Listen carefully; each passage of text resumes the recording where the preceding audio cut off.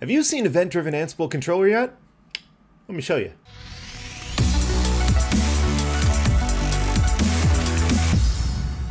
And there it is, Event-Driven Ansible Controller. Looks amazing. Let's log in. So as soon as we log in, we get this nice little dashboard that shows us our rule runs over time. We also see the projects that we've synced to this Event-Driven Ansible Controller. We see decision environments, rule audits, and rulebook activations. Now, we have no idea what any of those things are. Let's talk about it. First thing that you might want to do when you set up Event-Driven Ansible Controller is to create or import an automation controller token. You do this under user details, controller tokens. Now this controller token enables you to do things like launch a job template or run a playbook, and it's very easy to import. So I'll just go to create a brand new controller token, give it a handy name, give it a descriptive description, and drop in the token here. Now once I do that, I can create controller token. Now that one was totally fake and I'm really not going to be using it, so I'm going to go ahead and delete that token. Now the next thing I might do right after creating a controller token is to import a credential. And now I'm not using any credentials in my environment because I do everything in the open. But if I did have some private repositories, I would simply select create controller, give this a super useful name of an incredibly descriptive description, and then select a credential type. We have 3 credential types right now. We have GitHub, GitLab, personal access tokens, and container registries. So not only can I use this credential against a private repository, but also a private container registry, and I'll show you why you might do that in just a moment. So let's just do a GitHub personal access token here. We'll give a username and drop in the token here. Now we'll go in and create that credential. Boom, there it is, it's done. Okay, so once that credential is created, we can now access 2 private resource types. If they were private, we can also import public ones without using this credential. Next thing we might do is create or import a project. Now I have 2 projects here. One of them is complete garbage, so I'm going to go ahead and delete. Now creating projects is just as simple as creating credentials. Hit the create project button, give it a super useful name, and a very descriptive description. Next, from here, let's import the SCM URL. Now, this is just the path to the repository on GitHub that I'm using, and then I can select my credential that I created and go ahead and create the project. Now, you might be thinking that was a fake token. Yep, you're absolutely right. I don't need a fake token or a real token in this case because this repository is public. So even though it's fake, it will also report a status of completed and successful because it is a public project. Now, if I go back to projects, we can see both of my projects listed here. Now, one thing I didn't really cover here was, actually what happens if a rulebook changes in source control? What if I'm in my project and I make a change to instruct SQS YAML, which is a rulebook that I constantly run? What if I need to ingest those changes? Well, it's as simple as resyncing that project. And once that sync happens, you'll see the brand new git hash representing the latest commit on that repository for that branch, and then we'll be able to run the brand new edits to that rulebook. Okay, so after projects, we may need to import a decision environment. Now, a decision environment in Event-Driven Ansible is much like an execution environment for like automation controller and things like that. It is a container image that contains all of the prerequisites for running our rulebook. Now, I already have a default decision environment here, and if I take a look, it's just using the default image that comes with the installer for Ansible Automation Platform 2.4.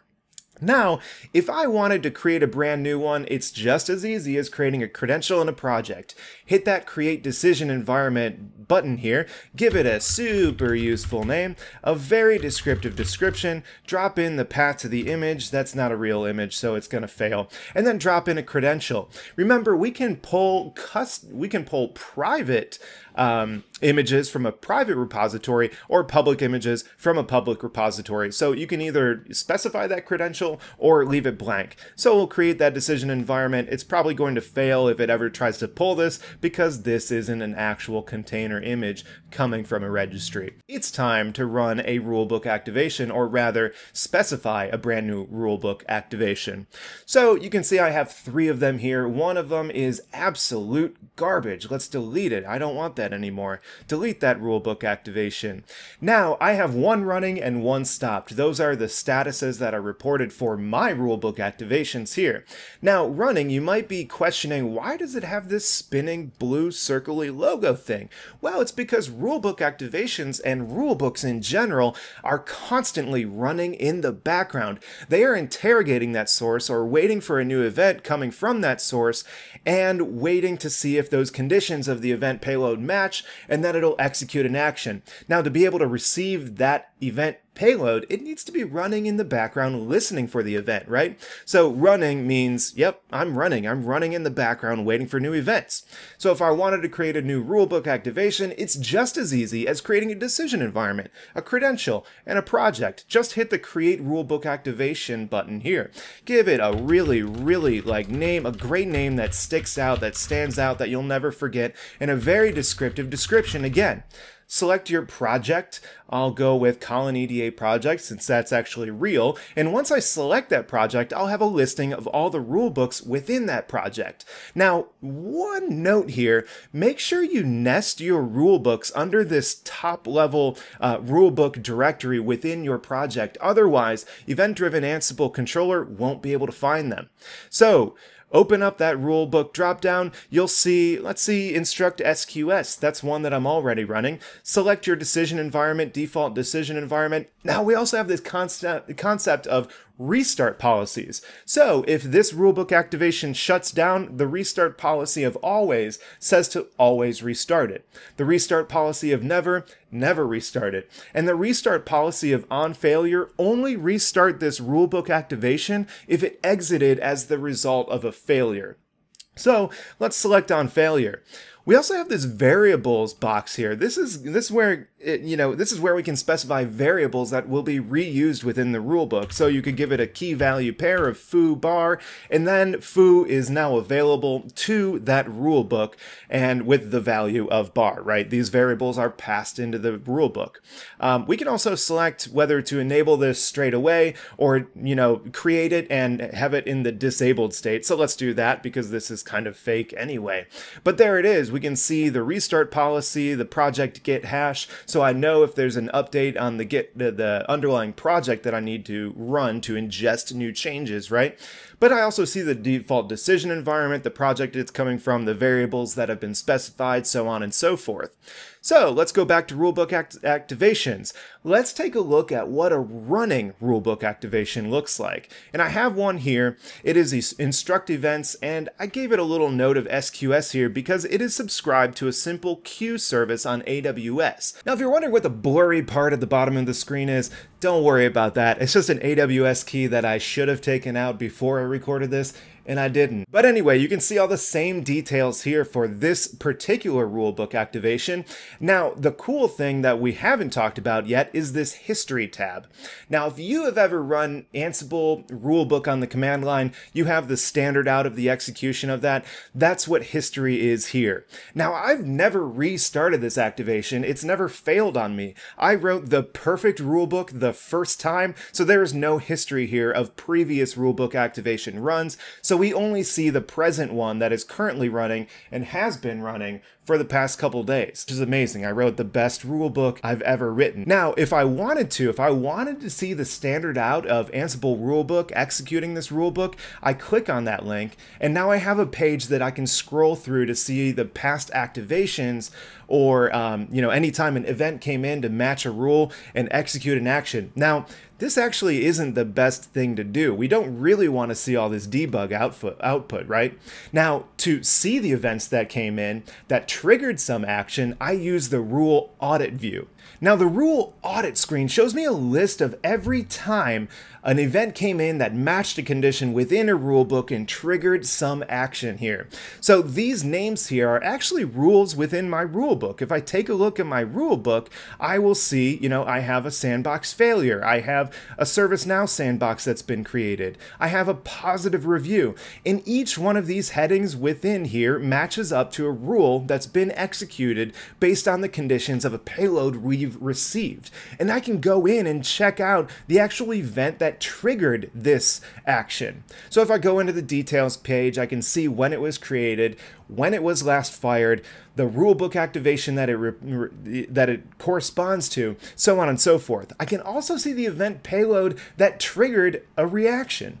So I can see the source type of AWS SQS queue. Remember, I'm reacting to messages on a queue, and I can look at the payload of that message. That's really cool. I also get a timestamp, and the timestamp is also recorded within the message body as well, so I can use this within subsequent job templates and playbooks and things like that. Now, we have the event that triggered an action, but what about the actual action, right? Here we have the Actions tab. Now, you can see that in response to this condition being met and evaluating to true, I'm executing a job template. That job template, if you look closely, is also a link. Why? Well, because it'll redirect me to the job template run on Automation Controller. And here I can see which job template it ran, which execution environment it was running in. I get the entire event payload for the triggering event that met these conditions, that executed these actions through Event-Driven Ansible Controller, and then I get the job output as well. So you can see that it printed, this was for a positive review, it printed the brand new review, it ran a couple of things in the background, and then it sent a notification to Slack. Look at that. So from the event payload, I was able to pull out the link for this particular sandbox track that I'm running, which is Getting Started with Event-Driven Ansible and Ansible Rulebooks. Definitely check it out because you know why. It has an average score of 4.7 out of 5 right now. Now, if I click this link, I will be redirected back to the application that generated this event. And I get to see all the recent scores of this. Most of them are 5s here, but I do see a 2. Not really teaching as much as following directions. Yeah, well, sometimes following directions is a very important part to teaching a new concept. Thank you very much for the review. Back into Event-Driven Ansible, we've covered creating new resources such as credentials, projects, decision environments. We created new rulebook activations, and we showed how you can actually check out anytime a new event was received that triggered a subsequent action. The only things that we have left to cover here would be some of the role-based access controls. We have roles for editor, auditor, all the way through contributor, and we can apply these to different users. Here I have 2 users, 1 admin, 1 Colin. That's me. I'm Colin McNaughton. Thank you very much for paying attention and watching through this demonstration. Please go out and try Event-Driven Ansible as soon as you can. Thanks.